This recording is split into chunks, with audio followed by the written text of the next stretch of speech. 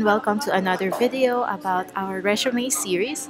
On this video, we're going to talk about how to format your CV or resume if you are a fresh graduate, somebody with a different job background, or if you have a flight attendant experience before.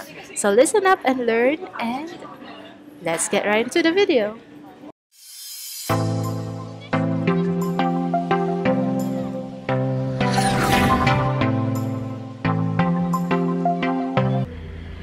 What to do if you don't have any flight attendant experience, or if you don't have any experience at all? You're a fresh graduate, fresh from the barn.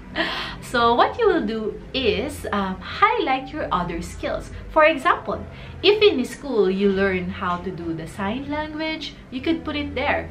Other skills, sign language, English skills, communication skills. If you know other language as well, for example, you know Nihongo or you know Chinese, say Chinese speaker or Japanese speaker. That will be the best way to represent you aside from putting in your educational attainment. And now, my tip for you, you have a previous job experience but it's not a flight attendant experience, then you highlight your skills. You should use a format called a combination format. So you put your name on top and then you put in the skills and qualifications after that, and then your work experience. Okay, so what this does is it highlights the transferable skills that you have. Like when I talked about earlier about being a call center agent, the communication skills and the customer service skills, put that first on top. Okay, and then that way they can easily imagine you as a flight attendant.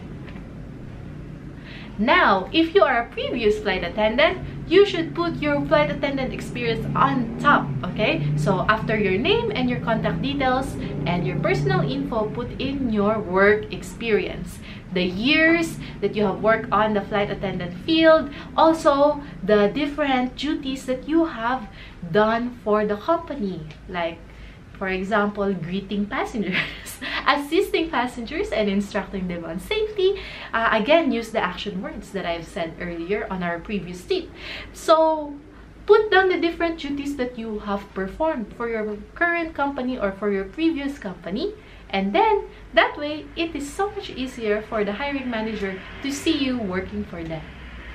If you'd like to have more tips about your interview, check out my book and my online courses. I will link them down below. So that's all my tip for you guys for your resume. If you are applying for the job as a flight attendant, make sure that you like this video and subscribe if you haven't yet been subscribed already. And I will see you guys on the next video. Fly with you soon. Bye!